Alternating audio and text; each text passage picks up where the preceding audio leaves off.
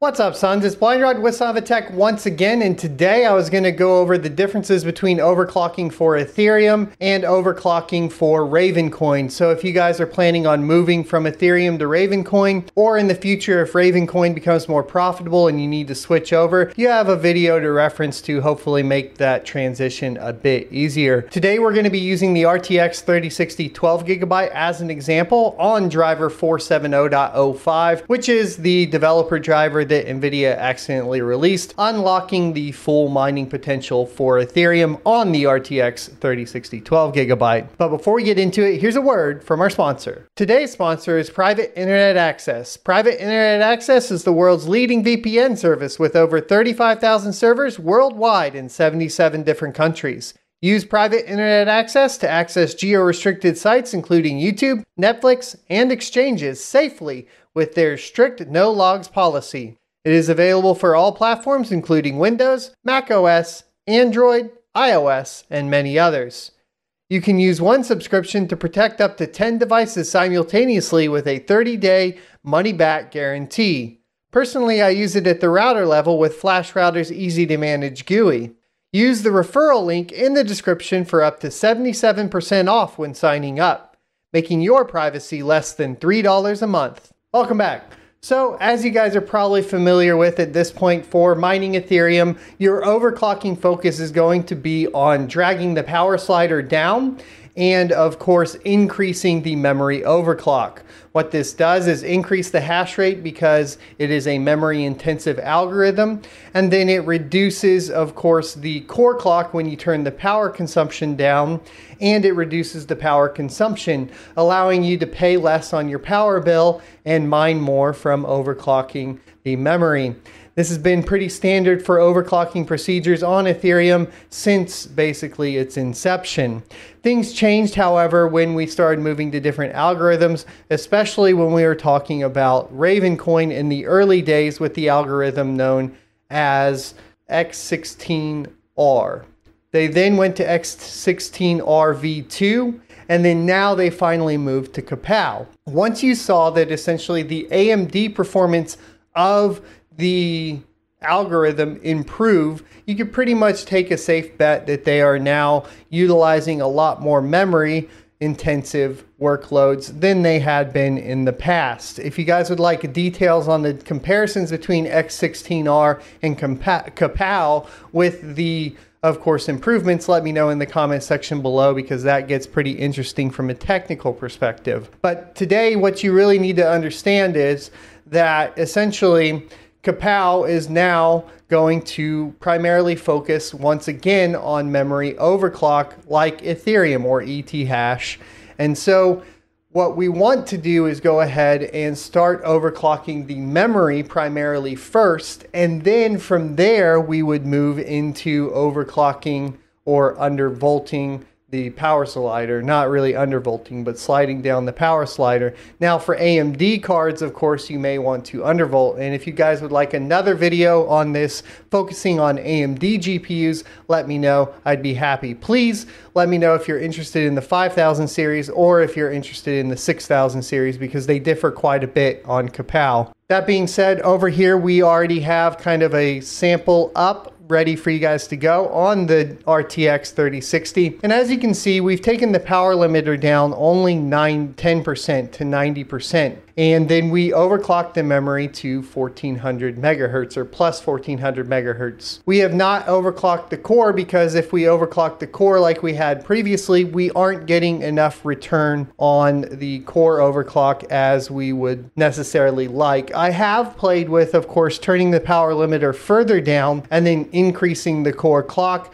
but that doesn't function as well in Windows. However, we should go ahead and mention that HiveOS does see some improvements on your power consumption versus your hash rate, because it can lock that power in a lot better. Meaning essentially, if you turn the power down to, like, let's say 160 watts on this GPU or 150 watts, you can still compensate that core overclock and overclock it a little bit more and get a little bit more dialed in. That being said, if you're on Windows, it's not really going to matter enough. You want to be right around that 90% power limiter, because if we turn it further down, we start losing hash rate performance, and turning the core clock up in this particular case on this GPU does not show any improvements. So it's going to look very similar to Ethereum. The only difference is going to be a slightly higher power limit, which is going to put it at 152 watts at 24.26 mega hash. Like I said, pretty much the only difference now between this and an Ethereum overclock is going to be how far you can turn that power limiter down to reduce your power consumption. So while this is currently what we are at with, of course, your Ravencoin, let's go ahead and take a look at Ethereum. So for Ethereum on this GPU, the overclock we have in is a power limiter at 80% with, of course, the same memory overclock and core overclock. If we go ahead and open a miner real quick, we will use T-Rex because we were using T-Rex for Raven, and we are going to go ahead and open Ethermine here and give it a sec to go ahead and get the numbers out after it builds the DAG. Okay, and as you guys can see, it reports 49.31 mega hash a second at 135 watts. A big note here is that we are down on wattage quite a bit for ET hash compared to Kapow, so we won't be paying as much on our power bill to run this on ET hash. The big difference, once again, like I stated, is going to be that power limiter, and basically being able to turn the power limit down further on Ethereum than on Kapow. If you guys would like a Linux how-to or a Hive OS how-to, please let me know and we can do a comparison over there, because it does vary a little bit. Now finally, you can use What to Mine or something along those lines to get an idea of estimated revenue.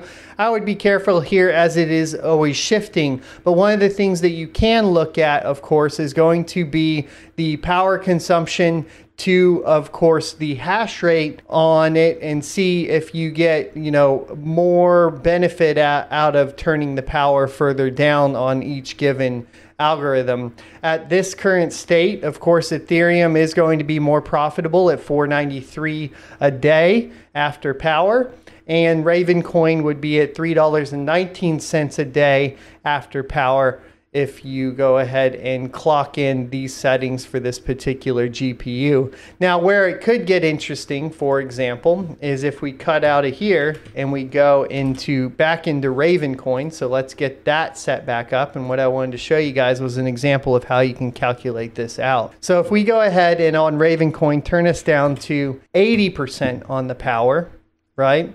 And then we open Ravencoin and get it running. We'll see what the hash rate's at. So at this point, we're at 135 watts at 23.20 mega hash a second. So if you're comparing and just trying to figure out Kapow, you could come in here and do 23.2, knock the power consumption down, and we're just going to record this, right? So this is 319 after power, and we can calculate it, and we would get 279 after power. So increasing the power consumption to 152 watts is clearly, or 312, sorry. But if we take a look at what it was previously, which was the 319, we do see essentially that we are still more profitable by taking the additional power consumption. This fluctuates on a daily basis, and of course it will fluctuate on your kilowatt per hour. So in What to Mine, you want to make sure that you put in your estimated kilowatt per hour here as well. Mine's 8 cents at the house, for example. So if I put that in, you know, we would go up to 318 here, but then if we did the 24 mega hash a second at 152 watts and calculated that out, you would see that we're still more profitable by taking the hit on the power. So that's kind of the things you really want to be looking at when you are tuning these cards in, especially for Ravencoin, because less power doesn't always mean that you're going to make more money, and it will be dependent, of course, on how much you pay for power, as well as how much revenue you're generating extra from increasing the power limit. Now, it is important to note that, of course, the current settings that we have for the RTX 3060 in particular does have it at its highest power limit without reducing your hash rate. So if going over to 100% on Ravencoin in the power consumption, which also adjusts the core overclock, right? If we do that, then we aren't seeing any sort of gain other than losing money from clicking in the power consumption. Now, if you guys would like a video on other coins compared to Ethereum, like Cortex or Conflux, please let me know, and whichever one gets the most votes, we can follow this video up next week with another comparison between, let's say, Ethereum and Conflux overclocking, because those start to vary quite a bit differently as well. But hopefully what you see here is that it's not that hard to transition now from Ethereum to Ravencoin from an overclock perspective. In fact, if you just switched over the algorithm and your mining pool and started mining Ravencoin, you might not really have to do anything, while I would suggest, of course, turning your power limit up. On the RTX 3060s, 3060 Ti, 3070s, 3080s, and 3090s, just going ahead and cranking up that power limit by a little bit will help significantly. On the 3060 Ti's, 3060s, and 3070s, I'm at about 160 watts on Ravencoin, while we're at about 140 watts on Ethereum. That once again changes depending on the algorithm. If you guys would like algorithm comparisons, please let me know as well. We have a lot of ideas on the channel. I'm super excited. Hope you guys are excited too. Please leave a like, comment, subscribe, hit the notification bell, because I see only about 11% of you have notifications on, and we upload daily, sometimes multiple times a day. Today's a little different because I got some other stuff to do that's still related to YouTube, but doesn't include making videos. I will see you next Tuesday. If you enjoyed this content, you can check out more crypto content on this playlist up here, or of course, go ahead and subscribe for more in the future. Adios.